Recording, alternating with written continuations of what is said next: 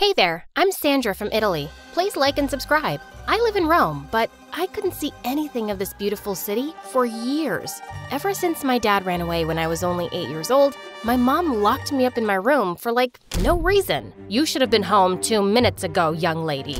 Your bracelet doesn't match your school uniform. I told you to brush your teeth in circles. Phew. She never told me why dad went away or where he was, not even if he was still alive, but I can tell she loved him very much. Maybe she locked me away because I reminded her of him. I don't know. She barely looked at me when having breakfast in the morning, and when I came home from school, she immediately found a reason to send me up to my room. And stay there. I began to blame myself for Dad's absence and Mom's bad mood. Maybe I made so many mistakes in the past that he couldn't take it anymore and he just ran away from us. I was so insecure that I didn't talk to anyone in school. And when somebody talked to me, hey, what's up? It took me so long to think about the right answer that people thought I was mocking them and eventually stopped talking to me at all. My mom didn't have to send me up to my room anymore. I went there all by myself and stayed there the whole day. Maybe Mom was disappointed, but now she just dropped breakfast on the floor in front of my room and disappeared into her own room to work at the computer. I never felt so sad in my life until one day I spilled my tea on my bed and took away the mattress to blow dry it. What's this? It was a poem, and my dad wrote it, for me. I just couldn't believe it. The poem was quite sad, but I felt happier than I ever had before. I danced through my room and read it over and over again until I knew it by heart. Only when I bumped into the mattress, stumbled over the teacup and fell, I realized I was gonna be totally late for school. So many mistakes, again. No, I'm sorry, Dad. I panicked, grabbed my bag, and ran out of the house to catch the next bus. With my head hanging down, I got on the bus, which obviously was empty because everyone was in school already. I just slumped down on the seat, mumbling to myself. I was startled when I heard someone play a cool jazz tune on the saxophone. I turned around and found that the bus actually wasn't empty. On the last seat in the back was a girl, maybe 2 years older than me. She had sliced and slashed her school uniform into a punk outfit, just lounged around in the bus like she was home and played her saxophone, all while being late. Awesome! I just couldn't take my eyes off her. Then she looked at me and stopped playing. What's up, sis? Why did you stop, miss? The girl smiled. I couldn't believe what I just said. Did I just rhyme on the fly? Did I inherit this skill from my dad? I guess I wanted to appear cool to her, but I immediately turned red like a tomato. But she just laughed it off and told me how funky I was. Nobody ever told me something nice like that. I'm Romana, by the way. Just call me Rome. How cool is this? I was just blown away. By the time we had to get off the bus, we had already become friends. She was such a great inspiration. I even cut my hair and changed my look, and my confidence increased a lot.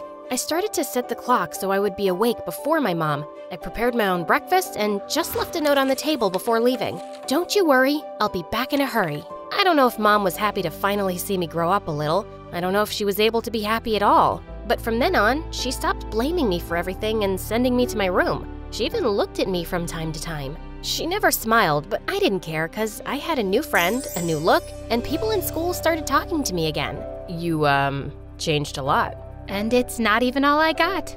Do you know who that was? I guess a boy without any flaws. Well, you see, Miss Rossi, I found a poem in my bed, and when I read it, my mattress was attacked me, and I was only feeling comfortable talking to people when rhyming. It was my only skill, and I desperately wanted to avoid being a nobody again. I didn't even realize I scared off the most popular boy in school, Valentino. When did the Roman Empire end? In 476, it was totally spent. I just couldn't let it go. 2 weeks passed, and people stopped talking to me again because it was impossible to have a normal conversation with me. And when I tried talking to others, hey, what's up in the cup?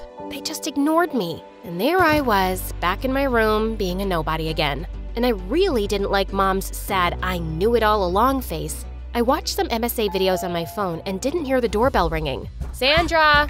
Sandra! When I rushed down to open the door, I was very happy to see Rome, the only person I could talk to in a normal way. And don't you dare play that horrible instrument in here. She came to ask me what was wrong, so I told her about the poem and about my dad I knew so little about. You gotta confront your mom, sis. Ain't no other way. Well, you just met her. Listen, if I had a mom, I'd talk the living daylights out of her. I was shocked and asked her what she meant by this. Rome told me she was raised in an orphanage and never knew her parents. She told me that she was even bullied for being sad, that she got used to being all alone, and all she had was the jazz music coming out of the nurse's room, who didn't care about the orphans. Now she's living with an elite foster family who never approved of her playing the saxophone and doesn't treat her like a daughter at all. Want to know why I play the sax all day?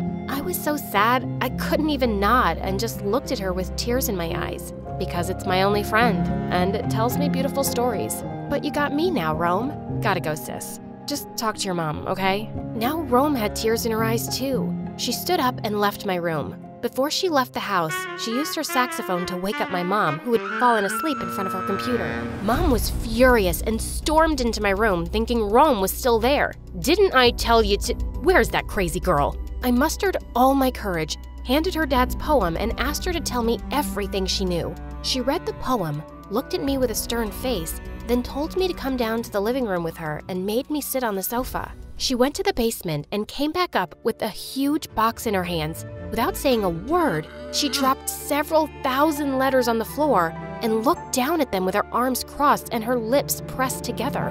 My dad wrote a letter every day for 7 years, and not one of them was opened.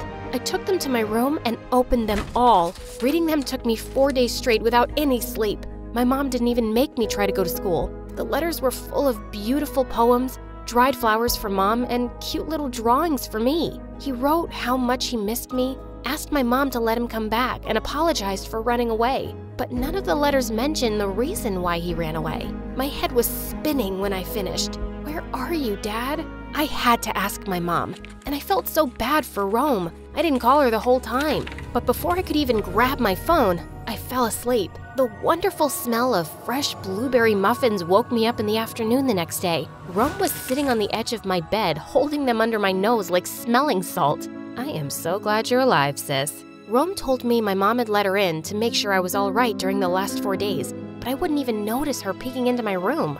I hugged Rome tight before gobbling up 3 muffins in 2 seconds. You should consider taking a shower. You know, now that the muffins were gone, I realized they smelled a lot better than I did.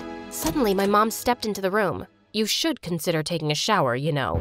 It was just impossible to keep myself together. I leapt up and grabbed my mom by the shoulders. For the first time in years, my mom embraced me and didn't let go until I calmed down. She did love me. Where is Dad? Why didn't you open the letters? Why didn't you show them to me? Why didn't you let him come back? I gotta go practice, ladies. When Rome had left, Mom told me that Dad always dreamt about being a successful poet. He used to read his poems to her before they went to sleep, and Mom loved it. But his dream never became a reality, and we were slowly running out of all the money we had saved. So I told him to stop writing and get a job or care for you so I could get a job. But he just said everything was going to be all right and kept on writing. Until my mom threw him out and got a home office job to pay the bills. She was sending me to my room not because she hated me, but because she wanted to get her work done to earn the money we needed to keep our little house. He hasn't sent a letter for almost half a year now. I didn't know what to think of my dad anymore, but I loved his poems and just had to see him. All his letters had his address on the back. To my surprise, Mom agreed to go see him. We went to an old apartment building and took a deep breath before knocking on his door, but nobody answered. When we knocked a second time, an old lady opened the door. She told us that she had moved in a few months ago and knew nothing of my dad. I was devastated, and when I saw Mom's sad, I knew it all along face again, I was furious. I ran home and locked myself up in my room. When I was right in the middle of crying my heart out, a message from Rome arrived on my phone. Got a surprise for you, sis. Make sure to be taking that shower. I showered for ages as if I was trying to wash off all the sorrow I felt. After that, I met Rome in the park. She just had to take one look at me to know that I didn't see my dad. Instead of greeting her, I just sat down on a bench and stared at the ground. You can come out now. From behind a large tree, Valentino suddenly emerged carrying a book in his hands. He walked up and stood right next to Rome. I thought they were together now, so I couldn't think of anything better than, "Congratulations," and looked down at the ground again. Don't be silly, sis. I don't date younger boys, duh. But we are kind of together. I didn't understand what was going on, but it did sound interesting. We formed a hip-hop trio. You know there's only 2 of you, right?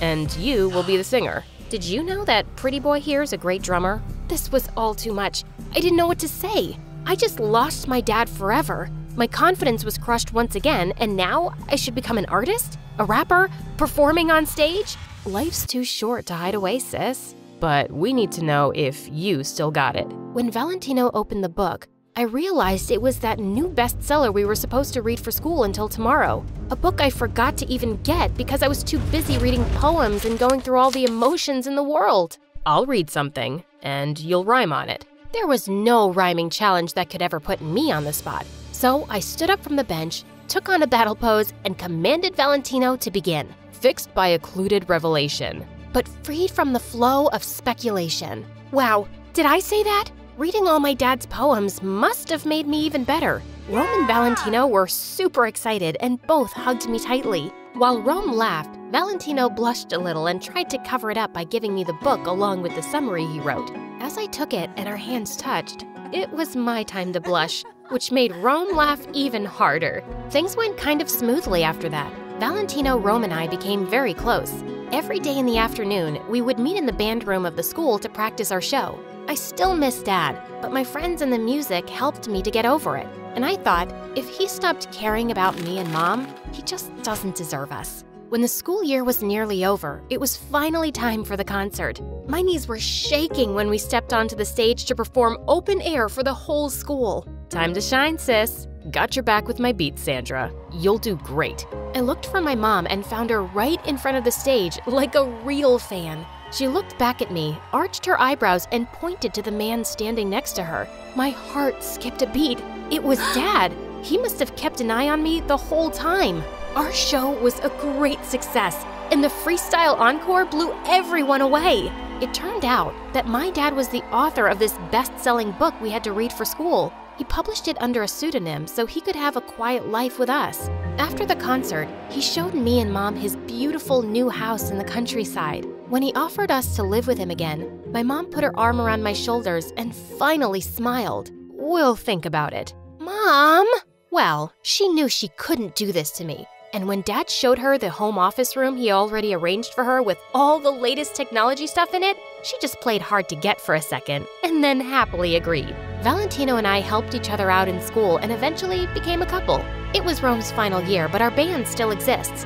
We still couldn't decide on a name for it, though. When Rome's stunning performance even made it to the local news, her foster parents threw her out because it finally became clear to them she'd never be a doctor or a lawyer.